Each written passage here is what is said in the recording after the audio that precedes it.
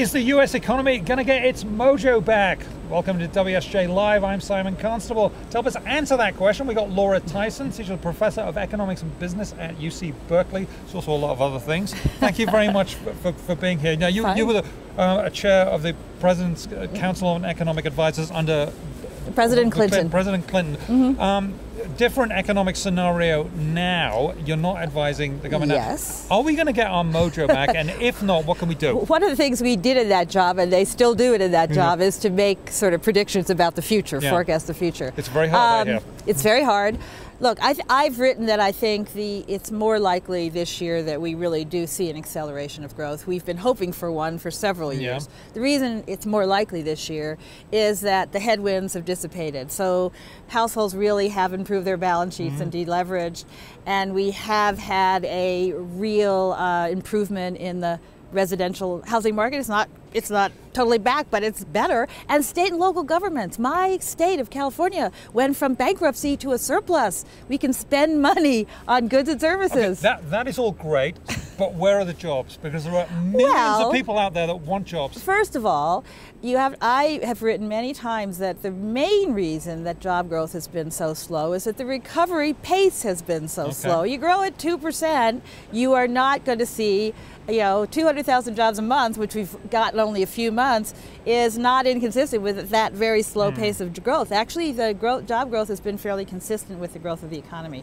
If the growth of the economy picks up by a percentage point, and that's what some forecasters say it picks up by a half a percentage point, you're just going to get stronger momentum in job growth. And then furthermore, state and local governments, they were laying off people, and now they can start to bring some of those people back. If you were advising the Obama administration, President Obama, in the same job he had with Bill Clinton, what would you say that he should do different than he's doing now? Well, I think it's important to recognize that there's really very little that the president can do given the Congress and given the impasse. So the good news is we actually improved the fiscal outlook for this year by getting rid of the fiscal drag that existed. The budget deal at the end of 2013 means that fiscal policy is not taking so much out of the economy in 2014 as would have been the case. So that's another reason to be optimistic. The Fed's going to stay accommodative, I believe. Fiscal policy is going to be less contractionary because of the budget deal, and then you have all these other good things going on because the headwinds dissipated. You put that all together, you say growth in the 3% range, that means a stronger pace of job creation. Stronger pace of job creation. When do we get back to a situation that where people who try hard and are qualified can get a job? Because right now we've got people who are trying hard and they are qualified, but there aren't the jobs there. So we have two things going on. One thing that's really important is the long-term unemployment rate, and that is you do have a number of people there, and this is a real problem, and that's why I think the extension of the unemployment benefits was so important, the long-term benefits. So that's a problem, and it's not going to go away quickly because we have a large pool of unemployed workers who have been unemployed for a long time. Some of those who lost their job, say in their mid-50s, those are very hard. Those people are finding it very hard to find jobs because essentially they were laid off. Some of the skills they have are no longer relevant. Those skills are not going to be required in the future. The longer you are unemployed, the more disadvantaged you are in terms of people calling you back.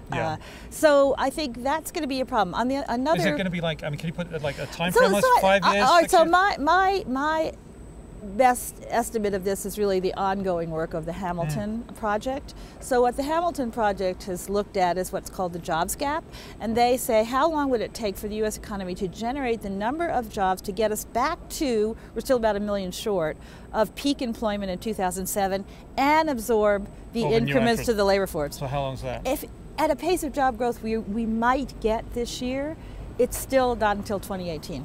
Okay, 2018. We'll leave it on that note. Always a pleasure. Laura Tyson, who's a big cheese in lots of areas, too many to mention. Laura Tyson, I'm Simon Constable, and this is WSJ Live.